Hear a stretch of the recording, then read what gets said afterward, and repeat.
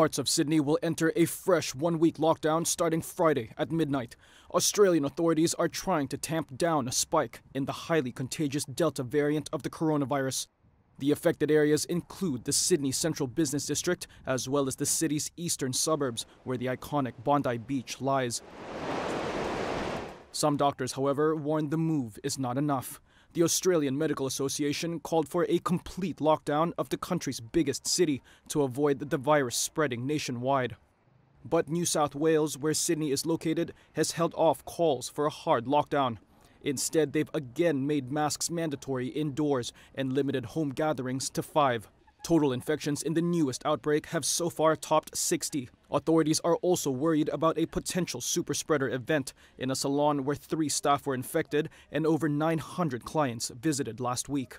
Officials issued health alerts overnight for more than a dozen new venues across Sydney.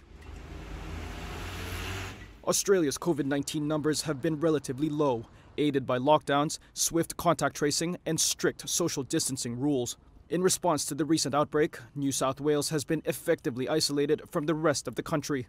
Other states like Queensland and Victoria have reinstated tough border rules, including a total ban for visitors from Sydney's virus-hit suburbs. Sydney is home to a fifth of the country's population of 25 million.